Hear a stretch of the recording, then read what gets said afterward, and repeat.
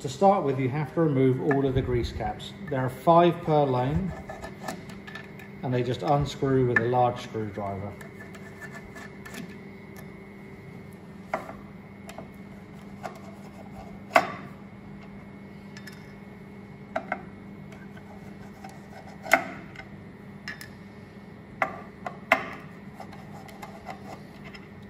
Okay, with these removed, we'll just put these out of the way. Next, we have to remove the locking caps. There are 2 flat locking caps and 3 hollow locking caps on the adjusters. So, with the ones for the magnets, we need to just undo these. These can be very tight. So if you find like this, they're very tight, you'll need to use an adjustable wrench on the magnet to be able to open it. Just pause it. So when we first start the gapping procedure, we're going to start with the L-shaped tool, and we want this notch to stop as it goes into the platen. So we go into the middle and we wind the adjuster counterclockwise to raise the platen. You can now see this slides in but then stops at the notch.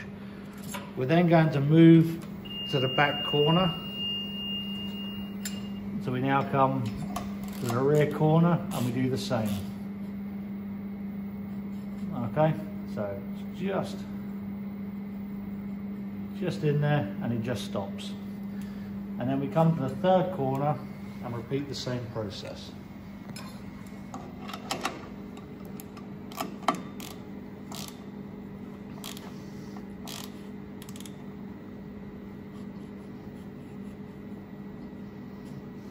Okay, so we're now there with this.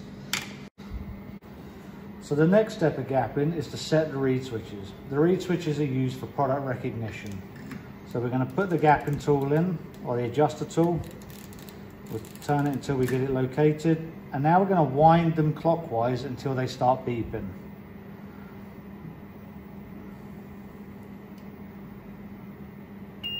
Okay, so we now have the beep. We're now going to go anti-clockwise until it stops.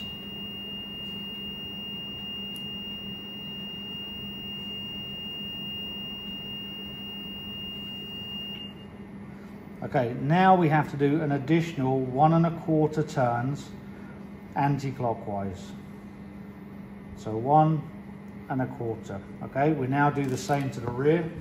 If you don't do 1 1/4 and you only do 1 turn or less than 1 turn, you run a risk of having a platen jam error.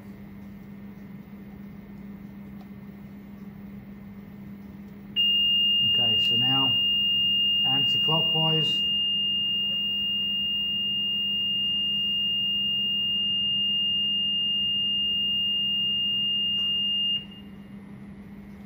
One turn and 1/4.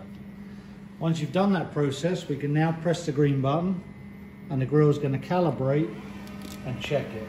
If that's successful, the grill will be completely gapped.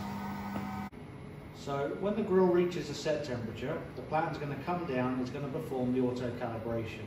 It's going to be a 3-step. You'll see the platen make 3 very distinct movements. The first movement is to reference the lower limit switch.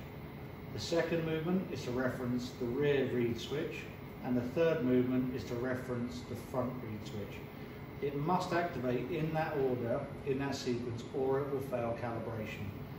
Each of those movements must not exceed 200 mils from the last position. Gapped. We're going to put